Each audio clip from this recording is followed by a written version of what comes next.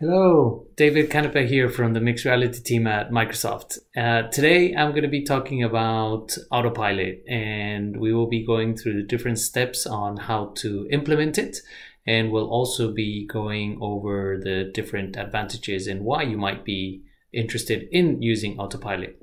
So, as some of you might know, Autopilot has been around and has been heavily used for the deployment of Surface, but it's now available for HoloLens. Well, has been available for some time now.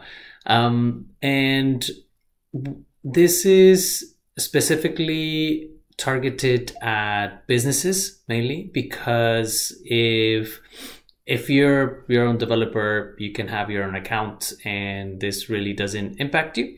However, for a business or a corporation where you have different security policies, different requirements, and the device restrictions that you like to apply, this could be a very interesting scenario for you to roll out your devices.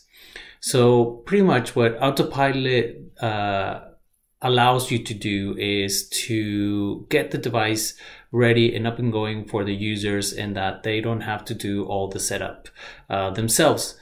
So pretty much what you would do, or how it works, is Autopilot will join the device in Azure Active Directory. And then it will, from there, it will automatically enroll it into Intune, which would be your Microsoft Endpoint Manager, as it is called, and it's the MDM platform, and that's through which you would be using managing your HoloLens. And then once it enrolls it into Intune, it checks what are the device restrictions that we had set and that we configured, and then it downloads into the headset. And this is really important because you can configure policies such as tenant lockdown, which means that by applying this configuration policy, it blocks the headset to only be used by the certain accounts or users that are in that specific tenant. And no matter how many times you reflash the device, reset it, wipe it, it would still be locked to that tenant. So we get this question quite a lot, is how can I guarantee that whenever I send the device that the user there will not use a local account or their own credentials?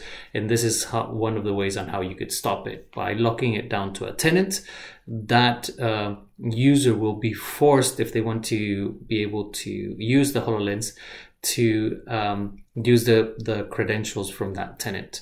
So and you can download other things like kiosk mode.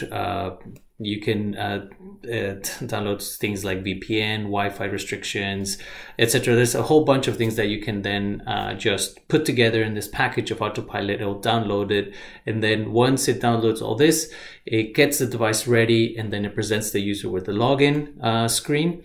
And then all they have to do is use the credentials that you've given them, and they'll be able to start using their device. So I mean, it takes a couple of minutes for that to work and for all that process to go. But if you do it properly, it's very convenient. It could save quite a lot of time, and it could be a very useful tool. So if you follow the next videos, you will see how to do it step by step. We're going to go into Intune, and we're going to show you how you enroll the device, how you create those configuration policies, how you add them then to the groups, and then just how the whole process works.